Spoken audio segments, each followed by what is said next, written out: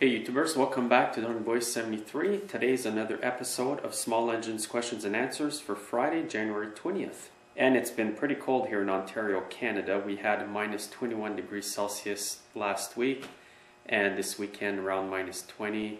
It's warming up a bit right now. It's not as cold, but it sure feels like winter this week. We haven't had much snow though this year. Usually we have a lot more snow than this, and from what I understand, it's been the same thing across most of Ontario this year.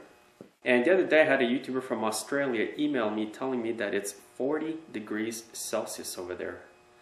That's hot. And before I start off today, I've got an older snowblower outside. It's leaking a bit of gas from the carburetor.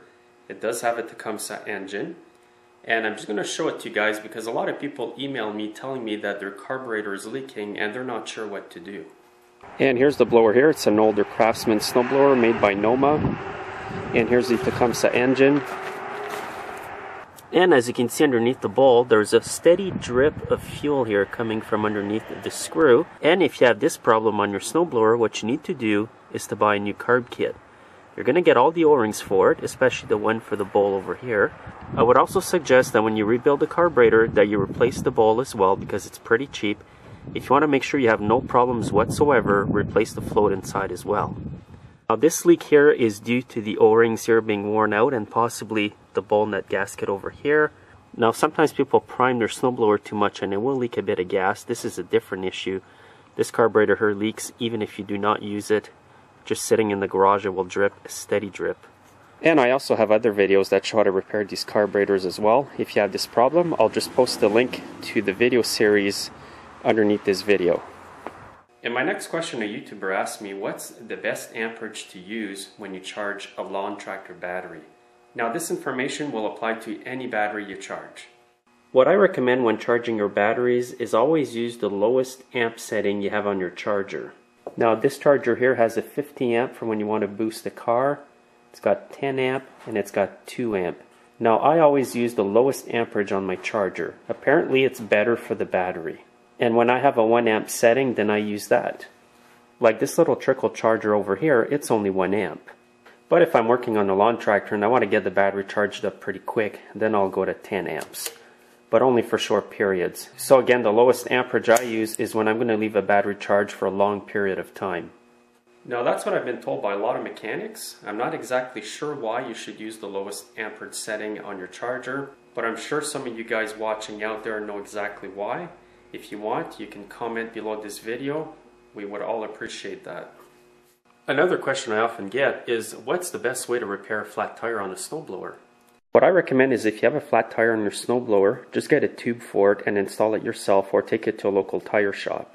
When you buy a brand new snowblower, it's not going to come with tubes in the tire, and over time they can start leaking air because they're tubeless tires. And from my experience, I always find that if you put a tube in your snowblower tire, it's never going to go flat again. You're done for good. I've noticed sometimes people just pop the bead, then reinflate the tire, and sometimes over time it starts to leak again. That's why I always recommend to use a tube. My next question is in regards to the small Tecumseh motors on smaller snowblowers. Now this little engine here today is a 4 horsepower, so what I'm going to talk today about is the 4 to 5 horsepower Tecumseh engines.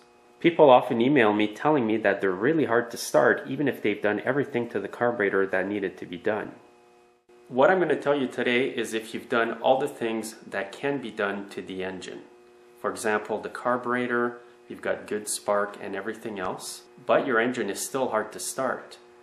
So the answer to this question is that often I find with these smaller engines, specifically the Tecumseh engines on snowblowers, is that they will get low compression over time. And what often happens is I have to take the engine apart, take the head off, take the exhaust valve and shave it down a bit so that it will shut tight again. Oftentimes it's just a leaking exhaust valve that I find will cause the engine to have low compression. And if you have low compression, it's going to be harder to start. It's going to have less power and it's not going to run as good as it did when you first got it. Oftentimes I can tell it's got low compression just by pulling on the pull cord. And if I don't feel much resistance, I know that it's time to give it a good valve job. I've done a lot of valve jobs on these little Tecumseh motors. It just seems that people sometimes overwork them. They'll buy the smallest snowblower because it's the least expensive, but yet use it to do a very large driveway. I find that happens a lot. And therefore, because it's a smaller engine, it works much harder than it should, and it's going to wear out a little bit quicker. And what happens is the weak points in the engine will show up.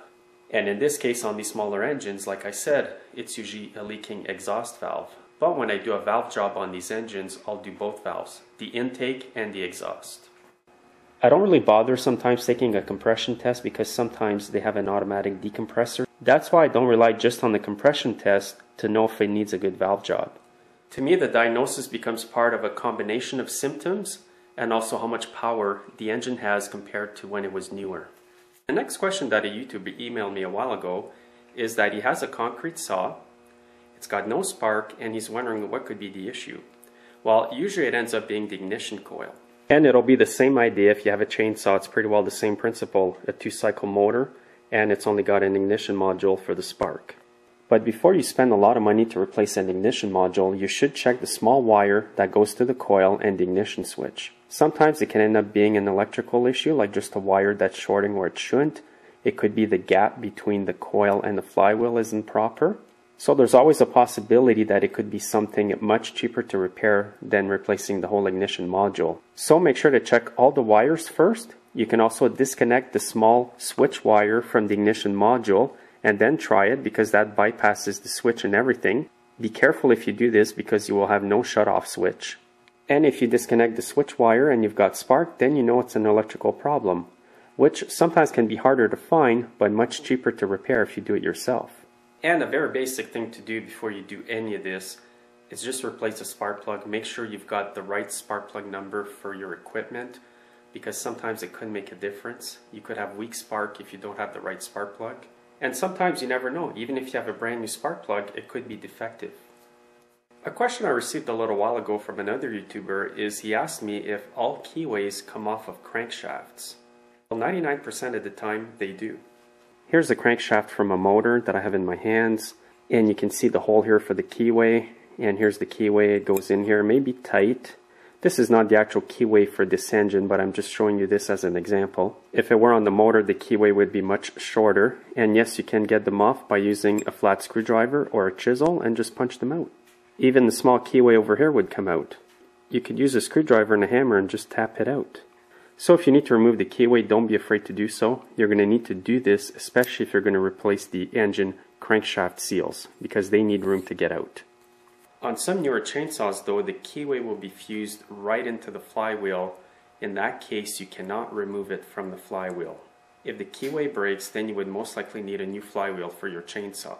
Some older chainsaws come with a separate keyway that separates from the flywheel and the crankshaft, but on most new modern saws, the keyway is built right into the flywheel. So be very careful when you remove the flywheel from your chainsaw, and especially when you put it back on, make sure that the nut is on there really tight. Because if the flywheel gets loose, it will shear that keyway, and then your flywheel is no good anymore.